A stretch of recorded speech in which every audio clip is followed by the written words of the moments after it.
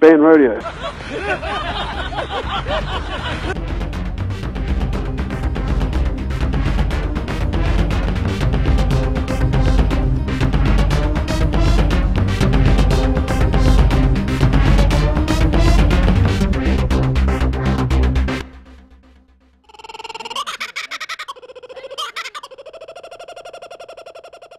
Show you, those horses are having a heck of a lot more fun than a lot of other animals in New Zealand.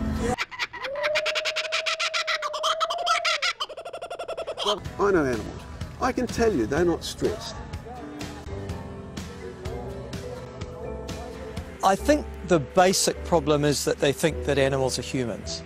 Just feels like he's falling on the ground, like a rugby player falling in a ruck or something. No, not this. Their necks are very solid. I would imagine that on occasion they might get irritated. He'll feel something.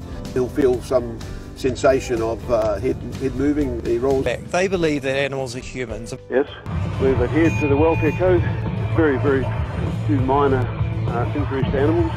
Yes, we did have one accident, but that happens in all sports, and especially sports involving animals.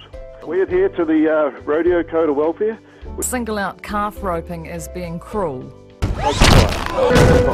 Rope and tie. No, none of the animals are injured. Some people say, oh, we've got to ban rodeo. We've got a problem with rope and tie. So we don't actually know what we're dealing with. We're the most scrutinised sport involving animals. Do you scrutinise some of the other sports involving animals?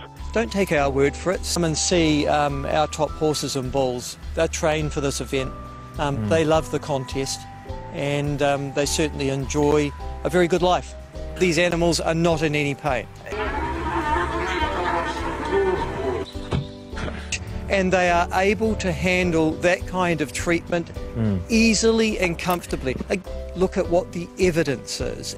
No different than all other sports, polo, show jumping, any sport like that.